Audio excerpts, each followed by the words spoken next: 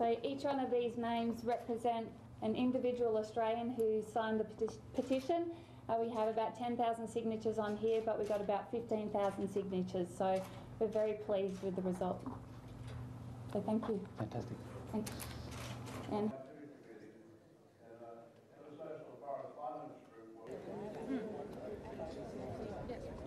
not actually going to the World Championships in Rome. I made the team but chose not to swim in the World Championships purely because I've been on the Australian team for nearly 9 years now, and this is about a year that I wanted to have a break and concentrate on studies and particularly on life after sport. So when I finish competing, that I have a diploma there ready for when I finish. So that was the main reason why I'm not doing it. I will certainly be watching it with much anticipation, but that will be the idea for this year.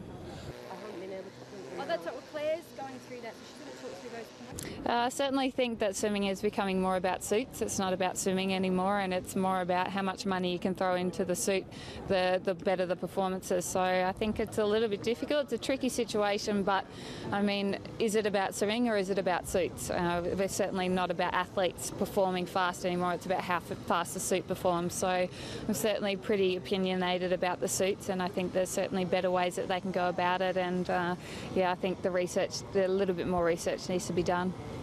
I did a reaction statement yesterday on the